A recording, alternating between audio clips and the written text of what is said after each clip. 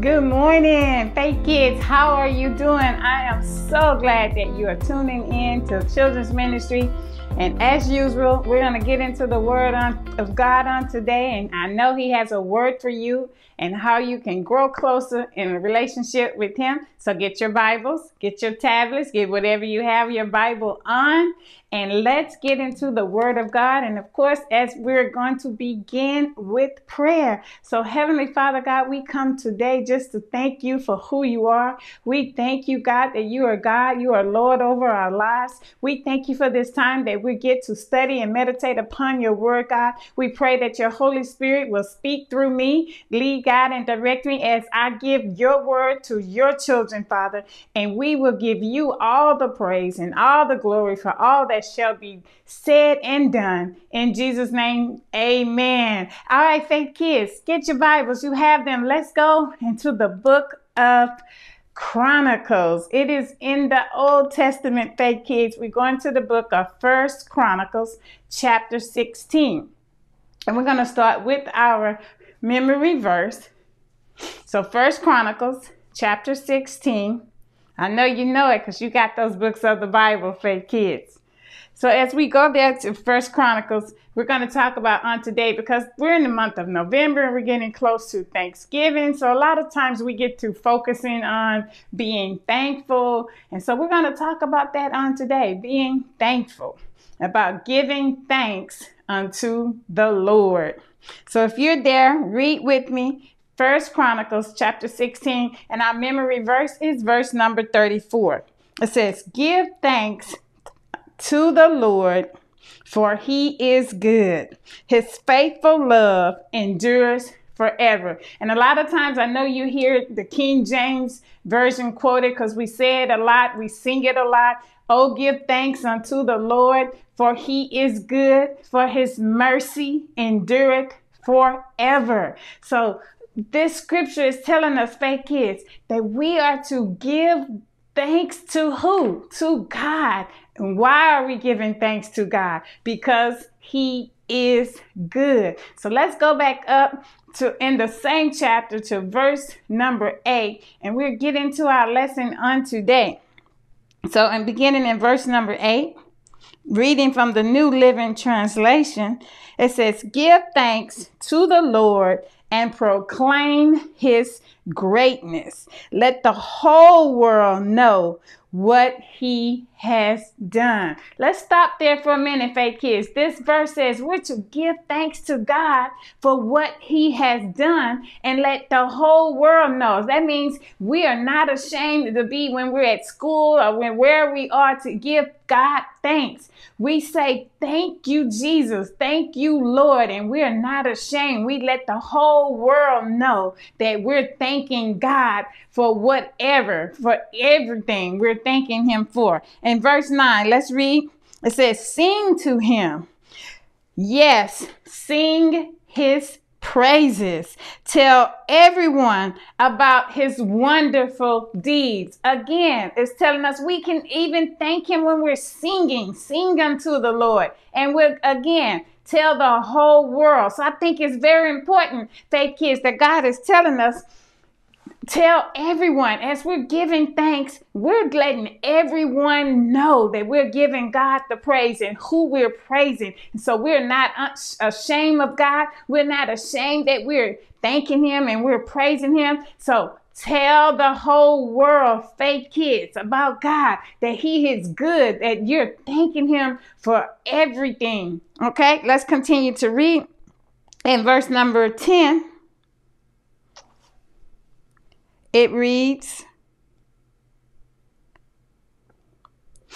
"Exalt his holy name. Rejoice, you who worship the Lord." Exalt his name, meaning lift God's name upon high, Faith Kids. He's worthy to be praised. We exalt his name upon high. We give glory to his name, just his name alone, because he's God, right? So we lift him up and we exalt his name upon high. "Search for the Lord and for his strength. Continually seek him." It tells us in the scriptures that we are to be searching for him, seeking him daily, faith kids. How do we seek God and search for him? Through his word. He has given us his word. That's how we get to know who God is in our lives. It's through his word. He speaks through us, through his Holy Spirit, through his word. So when we're reading our memory verses, faith kids, it's very important.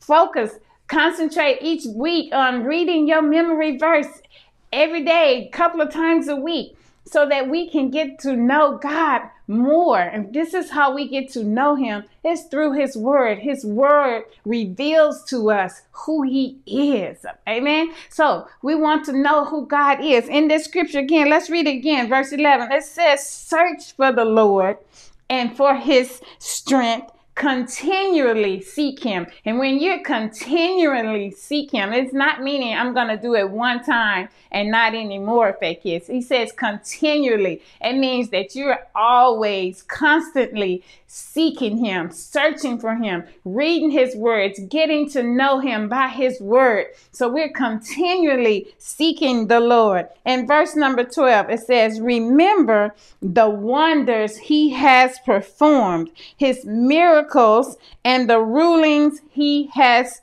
given. Let me read that in the King James Version. It says, remember his marvelous works that he has done, his wonders and the judgments of his mouth. It says we're to remember God for all the great things that he has done for you, faith kids, in your life. And you, if you will sit and think, God has done great and wonderful things for you, faith kids. God does not just pour out on his blessings upon adults. No, he pours it out upon his children, all his children, no matter what age they are, from the youngest to the oldest. He says he's telling us that we're to praise him. We're to thank him for his marvelous works, for all that he has done for us. So let's take a moment, faith kids. I want you to think about those things that you can praise God for. Let's just take a moment, and we want to always praise God. There are 365 days in the year. We talked about it last week that there's 8,766 hours. We should be giving God praise even just for that, for giving us 365 days. We can say, thank you, Lord, for another year, for 365 days. So everything we can thank God for. I know you can think of some things that you can thank God for. All right, let's think about it. When you're eating your food, right? That's tend to be one that's a lot of people already do, that you give grace when we sin. When we're eating our food, we say our grace. Maybe you do. I know you do, faith kids. So when we thank God for our food that we eat, what else we thank God for, faith kids? What can you thank God for? I know I'm here telling you. How about your parents, of course? I know you thank God when you're praying every night, thanking him for your parents. You can even just wake up in the morning and thank God. Say, God, thank you for giving me my parents. Then you even wake up in the morning and say, God, thank you that you woke me up this morning. Remember, just because you might have heard the alarm or your parents saying, wake up, come up, wake up. No, God had to let you hear that. He had to let you hear the alarm or hear your parents. So you thank God that he woke you up every morning. So when the first thing when you get up in the morning, faith kids, you can say, Father, thank you for this morning. Thank you for waking me up that I see another day. There's so many great and wonderful things you can thank God for, faith kids. Think about it. What else can you thank God for? How about Jesus?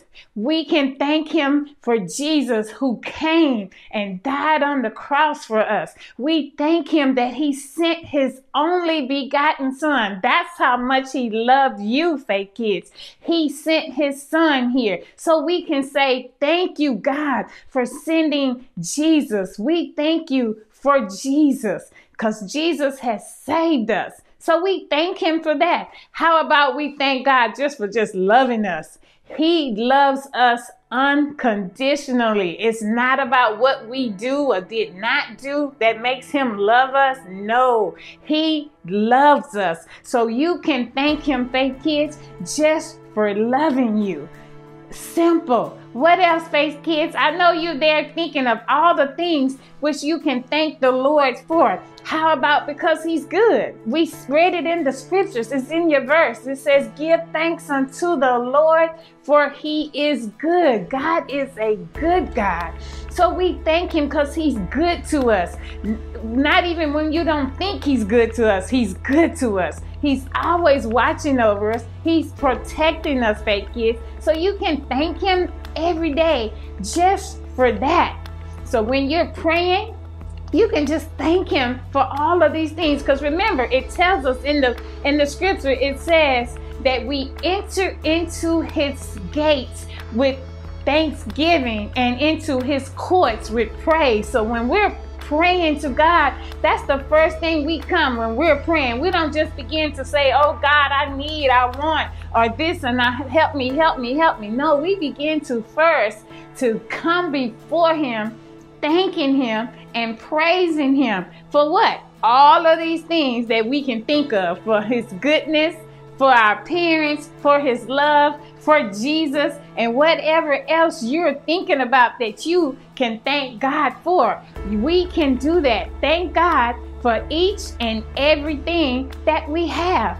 We even thank God for things that we don't know, because there are some things we don't even know that God is doing, but he's doing. So we just thank God for every single thing that he is doing in our lives. And not just at Thanksgiving time, Faith Kids. We want you to know that scripture says that we're to be giving thanks to God daily, not just the month of November. And I know it's because it's November and I'm doing the message, but no, it's because I want you to get a revelation that God wants us to thank him daily, all the time. Because he is not just good to us at Thanksgiving. He's not just good to us at Christmas time. He's good to us when, Faith Kids?